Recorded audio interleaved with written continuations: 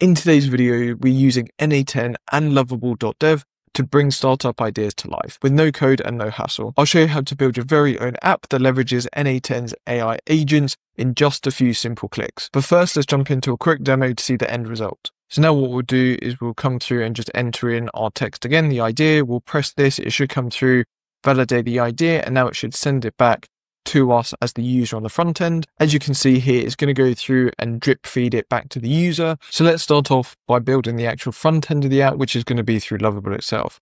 So what we're going to do is we're going to come through here and put a prompt in. So in this case, what I've said is we're going to have the use case around a startup idea validator app. We're going to go through, do concise thoughts back. We're going to make sure that it's clean, easy to use, modern design, and it's actually got more of a tongue-in-cheek response that goes back. What we can also do is attach some examples. Now I'll include the links below between some of these design sort of inspiration website. There's a couple here, Landbook. We've also got CSS Design Awards, as well as this other one called awards.com. And this is quite good just to get some ideas for what you want. So for example, here, this is one for a real estate agent company. We've got one here, which is around sort of the financial side, which might be quite useful. We've got another one here with through Parker. So this again looks like it's e-commerce brands. Or we've got more of a simplistic one as we've got here with Isabel. So again, a couple of different ones that you could use. If you also come across to Loveable, you'll also see they've got all of the templates here that you can use as well. So it gives you a couple of different ways that you can start off with. The great thing though, is we can come across, for example, to this one here. We'll be able to get rid of this and then we're just going to screenshot all of this page. So we'll be able to screenshot. And then if we come back across to where we've got our prompt, we can pull it across and input this image. So now what it's going to do is try and do it in the style. So we can say, please try and match the style of the landing page provided. We can send that off. Now what it's going to be able to go through and do is build our app from scratch, nice and easy, so that we'll be able to go through and add all of the different parts that we need. Again, we touched on it a bit earlier. As you can see there, it's starting to go through and do it. But if you're using something like Loveable, it's going to be $20 a month for that starter plan. You can go up as you need it. If you need some authentication or interactions, you need platforms like Supabase on top of this. But if you're just doing something simple like we're running through today, you would also be charged, say, $20 per month, $25 per month. So for around $50, you'd be able to create this app in no matter of time at all and be able to go through and iterate it, refine it, and improve it. And you'll be able to see that up here, we've got the Supabase connection if you wanted to be able to use that as well, and have the ability to publish this website as well if you want to use it. So whilst this is loading up, we're going to go through and just start building out our n8n agent. So we can come into here. Now there's two ways of doing this. We're going to run through how to build it from scratch today. Or if you want to jump ahead and just get access to the resources, all you need to do is come across to our community, which I'll include the links below. We'll come into Classroom. We'll come across to AI agents. We'll find one that's build anything with Loveable.dev. You'll get access to all of the prompts that we use today to generate our output. Actually, the AI agent prompt as well as the blueprint. All you need to do is click on that. You'll get a JSON download. We'll come back into our account. We'll come up to here, 3 dots, import from file, and then we'll be able to load up our agent here. And as you can see, that's all ready to go straight away. But we're going to be building this from scratch today. So let's get rid of all of this. And we're going to go through the first part. So we'll delete the 4 nodes. We'll just bring this up here. We'll zoom in a little bit. We'll open up here. We're going to do webhook. We're going to do webhook. So what this is basically going to do is be able to receive or send information. In this case, we're going to be using a post request because we're having information sent to us as well as us sending information back to our Loveable account. As you can see here, we've now got a production URL. We've got the actual web link that we're going to use, as well as come down here. We just need to use the respond to webhook node because we're going to go through and add that as well. So this is going to be the first step. So what we're going to do is copy this. We'll come back into our startup app. So this is actually looking pretty good. It's done it incredibly well. Not exactly like the example we'd had here, but it's gone through and done it incredibly quickly. And it looks like it's got a few parts that bubble up as well.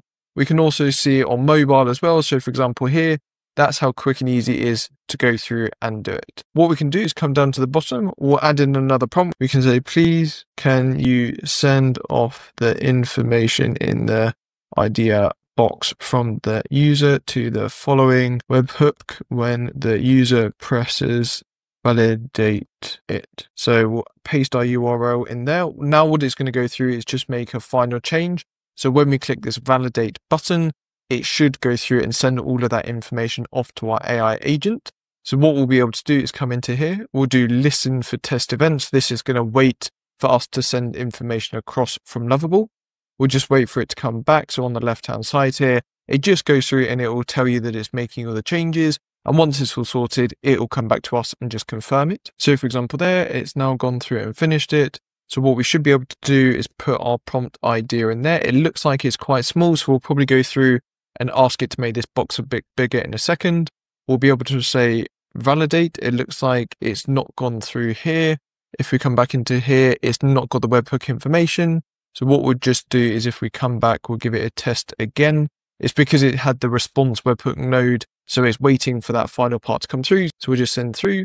So what we should be able to do is come back, and there we go. If we come across the schema, we've got all of this information plus the startup idea that's come through. So we're able to receive the information. Now we can go through and leverage the great tool that is n8n to go through and use AI agents, interact with different systems to be able to get a response back. So we're going to come down. We're going to do advanced AI. We're going to do our AI agent. We're going to need to change this to define below. We'll come across to schema. We're going to scroll down to where we've got our startup idea. We're going to paste that in there. So now if I open this up in Expression, what you'll see is it's a great thing about n8n. It's going to show you exactly what that AI agent will receive and how it would go through and be able to execute it. So now it's got the information around the idea that we have. So for example, in this case, we've called it pitch perfect. It's the idea. It's going to automatically generate proposal decks, prospective clients. It's going to be able to include an RFP, all of this sort of stuff. So we've got it nice and easy. What we're going to be able to do is come down. We're going to do system message. So this is where we're going to add in our AI agent prompt. So again, if we come back across to our community, we'll open up this prompt here. And what we'll be able to do is just copy this and paste in our assistant. So as we've got here, we'll just pop this out. So now what it's got the ability to do is respond with all of this information. So it's going to have a TLDR, the high level take. We're also going to have the problem statements, really understanding what it is, where it fits in the market, all of that sort of stuff. We can also say today's date is curly brackets and we'll do $sign now. That just gives it the ability to understand how it fits in today's market. What we'll also be able to do is add in our AI agent's brain. So you've got two ways of doing this. If we open this up, we're going to run through the open router version as well as how you can use OpenAI. But you've got all of these different models that you'll be able to leverage. So if we go through and we were to use OpenAI, you want to come through and do create new credential. You need to add your API key in there. To do that, you come across to Playground OpenAI. You want to do dashboards, API keys, and then create new key. You give it a name, copy that API key, come back into here and you'd paste it in there and you'd be all good to go. But what we are going to do today is actually use OpenRouter because then we can leverage all of these LLMs for whichever use case we want. So for example, create new credential, we'll come into OpenRouter. I love this platform because as mentioned, you've got access to all of the different LLMs that you would want. We'll come into here, we'll do keys, we'll do create a key, we'll do n8n Loveable agent. We'll give it a limit of 10. We'll do create. So now it's only able to spend up to $10. We'll come back in here, paste our API key. We'll do save and it will go green. And we'll just rename this to our Loveable AI agent. There we go. And we'll do save. So now we've got access to all of these different LLMs that we would want to use. So for example, if I wanted something that would really analyze it in depth, we could use DeepSeek R1. If I wanted a higher level model, we could use DeepSeek V3. So there we go. We could use that. Or we could use Claude, or we could use OpenAI. So again, you've got all of these different options. We're going to go through and just use OpenAI O1 Mini just to give this an output nice and quick, nice and easy. So we'll just rename this. There we go. And what you would also be able to do in n8n is add some memory in here. So it would remember the last couple of messages that came through. We would need to have a unique chat ID if you're going to do that. So maybe that user's ID. And you can add in all the different tools here, such as Airtable, Google Calendar. So if you wanted them to be able to complete an action, you'd be able to do that within this tool as well. So we're just going to come out of there quickly. We're going to come across to plus. We'll do webhook. We're looking for respond to webhook. So now what we'll be able to do is just replace this with our respond to webhook node, and we'll be able to respond with the information that comes through. Again, you can do first incoming item, which should be the response from the actual message, or you can come down and use text. We're going to go through and just test that in a second. So if we now come back into our account, it looks like it's made a few changes in the background, so it should now be using that URL. We can say, please make the pitch box idea capture slightly before the user so they can see of their idea. We'll send that off. So now what it will do is it should make this box slightly bigger. So we'll be able to go through and get the response as we want it. Again, if you wanted to go through and add any icons, you'll be able to do that as well. You can change the color scheme. All you need to do is chat to it in plain English, and it'll be able to go through and do that for you automatically. That's also the same as with different pages here. So we've not got them in here at the moment, but you'll be able to do that if you wanted to, where you can connect it all up. It looks like it's gone through and added this extending box, which is great. That's exactly what we would want. So now we'll be able to go through and do it. It looks like we had an error, so we'll just click on that. We'll say try to fix. And now what it should be able to do is automatically go through and get the response that we need. There we go. It looks like it's fixed the issue for us. So now we can come and paste our ID in here again. There we go. We'll paste it in here. Now what we'll do is come back into our AI agent. We'll do test workflow. We'll come back into here. We'll do validate it. So now what it should do is come off, go through the AI agent exactly like we can see there, which is great, and present it back at the bottom here, which is great. So for example, if we look in our AI agent, it looks like the response, we've got the TLDR summary, all of that information that should come across, but it's not outputting it here. So we can say, please show the user the webhook response about their startup idea. We'll send that off. And now what it should do is, instead of it coming up here with a random idea, is it should come through and it should actually show that webhook result instead. So what we'll do is we'll wait for this to just go through and make the changes. We'll press validate again, and then we should be able to go through and see that response at the bottom here. There we go. It's made that change. So now if we come back in here, we should be able to do save. We'll do test workflow. So now what we'll do is we'll come through and just enter in our text again, the idea. We'll press this. It should come through, validate the idea, and now it should send it back to us as the user on the front end. So if we come through here, it looks like it's got some of the markdown formatting still included. So we just need to go through and improve that. As you can see here, it's going to go through and drip feed it back to the user. But if you wanted to, it could go through and dump it back all at the same time.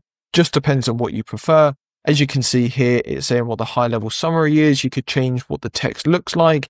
It looks like it's texting it out if you wanted to, which again has a lot of information there. So if we come back into our response, we'll do JSON.